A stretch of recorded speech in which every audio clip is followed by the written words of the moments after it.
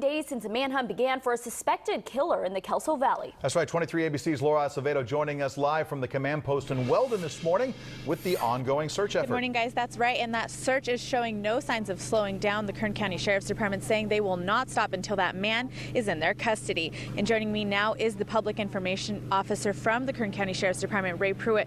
Ray, thank you for joining us this morning. What is the latest? Well, we are continuing the search. We're moving forward. There's still a large area that we have not searched, so we're focusing on that area as we move forward.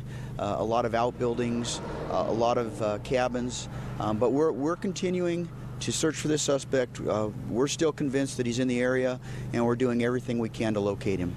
Now you're still searching. You're saying you're going to clear another area, but you're still searching within that 5-mile radius that you've been searching all last week?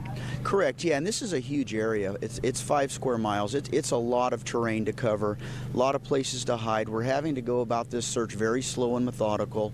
There's an area that we haven't searched yet that we're going to be focusing on now. A lot of cabins, a lot of buildings that we have to search. So we're moving forward, and we still believe that we're going to locate this suspect. And how confident are you that he's still there, he's still alive? I mean, do you guys have any kind of clues or anything that keeps you going?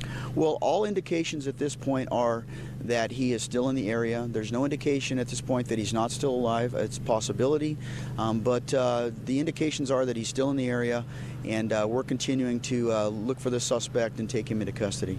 Great, thank you for joining us. So as you heard, this search will continue, and there are no signs of slowing down until this suspect is caught. Now you're reminded that if you do see anything suspicious or hear anything, call 911 and do not approach this suspect because he is considered armed and dangerous. Guys?